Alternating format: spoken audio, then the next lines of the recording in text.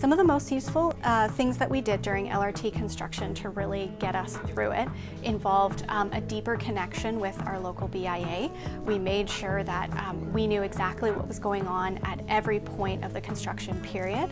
We also were very quickly in touch with the liaison of the construction company that was detailing each day exactly where the construction was, what the bigger picture was. The other things we've used were very positive stories involving partnerships with other local businesses in really interesting ways. Just, you know, think outside of the box in terms of how can you partner with another business that also is struggling, and then take that partnership and that event or that program or initiative, take it to the media and take it there as a positive story that says we're not sitting here in despair, we're doing this really exciting thing with another local business, and this is a positive story for construction.